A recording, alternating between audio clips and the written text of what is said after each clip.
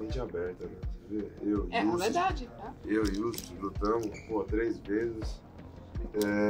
Pô, era uma rivalidade. E hoje tá aí, cada um no corner. Eu tô lá em casa, outra vez, né? A segunda vez que ele vem pro camping. Vai lá em casa, de boa, brinco com os meus filhos. E, pô, virei amigo mesmo, cara. O cara é amigo, né? Porra, é legal. Amigo. E assim, nada de falsidade assim também, né? Pô, isso é muito bom. Mas é difícil, mas é a parada, né, do ego, né? O cara esquece tudo, né? E da minha parte, da parte dele também, né? Mas a Adesanya, sinceramente, não esquece a parada. Pô, acabei um sonho, né? Tipo, lógico que se tornou campeão, fez várias defesas, mas ele vinha falando que queria fazer história, assim, pô, passar os recordes do Anderson e tal. Vem um cara e quebra tudo isso. O cara fica... Yeah, he's saying like, you know, it's like when you have a person like Yusri, you know, Yusri is now a really good friend of him, and they were fighting 2-3 times, you know, and it was a hard knockout for Yusri as well. It was a very bad knockout for him, but now they are friends. Now he's like at our home, he's like playing with his kids, you know, he's a really close friend now. So it's about forgetting all this like ego shit, you know, like I'm the best, I'm whatever. So just letting it go and forgetting this shit. He forgot it, Yusri forgot it, and now they are close friends. But he's saying like he thinks Adesanya can't forget it because he wanted to make history even more than Anderson Silva, like a winning streak, like a long period, you know. So he just broke this dream. So he thinks he will never forget it. So it will be difficult that they will be friends one day because, yeah, it's all about the ego, you know. Ele lo toma mais personal, né? Porque igual com Yusri estava ainda en el comienzo de su carrera, ¿sabe? Mas Adesanya estaba al tope de su carrera, ¿sabe? Yusri was still in the beginning of his career, you know? But Adesanya was at the peak of his career, you know? So this is a big difference as well. Yes, because if he's going to light heavyweight, if he's losing now, Adesanya's losing now, and he's saying, okay, I have to go to a light heavyweight. We all know, Alex will go to light heavyweight sooner or later. We all know it. So. Tá aqui, se você, o cara é campeão e você tá se dando bem, qual que é a parada? É você fazer isso aqui. Yeah. E isso é natural, entendeu? The people are saying he's following him, but he's not following.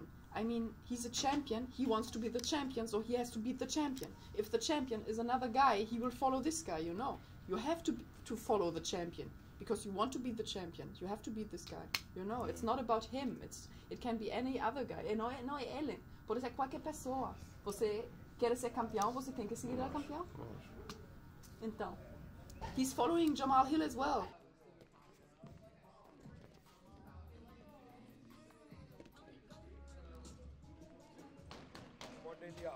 Let's do it.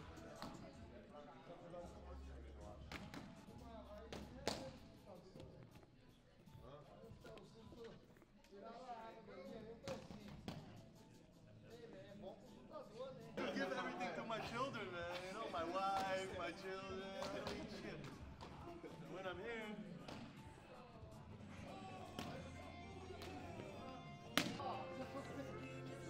Olha lá, aí o cara vai nascendo, ó.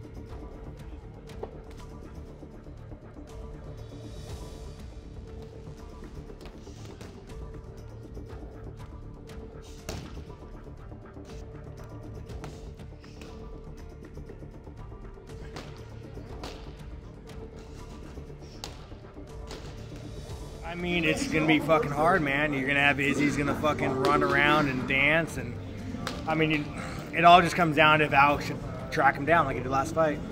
It's a hard fight, man. You know, it's a hard fight for fucking Alex. Just, it's not a hard fight because Izzy's gonna fight. It's a hard fight because Izzy's gonna run. And when you fight a guy who has that ability, Izzy can fight. It's a hard guy to track down. I mean, I like Alex, but like if I were to fight Alex again, I might wrestle. But like I wouldn't go in there thinking like, oh fuck, he knocked me out. I mean, but he get knocked out like 3 times. Maybe. I don't know. I don't fucking know. I can only say for myself, if me, it'd make me piss off. But if he knocked me out 3 fucking times, maybe things change. Maybe things change. I feel so bad. It was Saving Pereira here. I'm not an Izzy fan. As a fighter, I enjoy Pereira far more. But I'm like, I kind of like want Izzy to win at this point. Like, he has got to have something. At this point, this dude's chasing you from 2 sports and taking your life twice. I'm like, but he's like, if he doesn't win, he's gonna throw himself off a cliff. I feel bad for the guy at this point. Like, the thing I read the other day, he did the interview a while ago. Like, Pereira's like, this is what inspired me. I'm like, dude, like, he talked shit. He saw what was like, bet, and he followed you. How many of us actually? We all create our own problems, but like, we can actually timeline Izzy back to creating his own biggest problem. That's messed up. He talked crap in one interview, and he's like, all right, I'm coming. And now, like, you get your own boogeyman. But, I think in fighting, man, no matter how good you are, sometimes there are guys who have your number. There's always one guy out there who's got a bullet for you, and you just hold on to it. I think Pereira is the guy that has his bullet, and he knows it. So we'll see Saturday, but there's always somebody out there carrying your bullet with your name on it, especially competition. It's unfortunate that he's found out. He's found the guy who's got a clip up. I mean, yeah, it has to be. I mean, 3 times is a lot. I mean, 3 times might fucking retire me. I might go to a different weight class, but then he would fucking go up to the next weight class too. It just comes down to if Izzy could not get hit for 25 minutes. If Izzy could run and hide, if Izzy could run and hide, he has a chance. Like last fight, he ran and hide, but he got caught down. So it just didn't come down to fucking how much on that treadmill is he gonna get on. It's a hard fight, man. Izzy could fucking fight. He could fight, he could run, good movement. It's a hard fight. I think it could go either way, in my opinion, if Izzy could run away. Go to 205. What's going on? Pô, bem pesado, pô. Tell him to go up to 205. Só pra 205, pô. How you man? Shit, man. Look at this. This is some bullshit. That's some bullshit. Ô, o tamanho do cara, pô. How are you? I'm doing good. That's some bullshit. You guys look small, huh? Yeah, What's right. happening? I fucking feel small. Pesado, hein, velho? You fighting 205 now too? They won't let they won't let me fight anybody who's not ranked at 85. So I asked Mick if I could just get a 205 fight. Just Ele falou que não estão deixando ele lutar com ninguém ranqueado no 85. Ele falou comigo pra deixar ele lutar fazer troco. Shit, man. Yeah, you look good, dude. Fucking good luck again. Boa sorte, tá bem pra caramba. I'm still salty as fuck when I see this man. Fucking motherfucker. Get away because I'm gonna put you to shame, bro. Let me put my shirt on. Come on in. Come on. Hey, you're part of the gym, bro. Come on, dude. Yeah. 1, 2, 3, cheese. That's beautiful. The best thing is he's not fucking champion.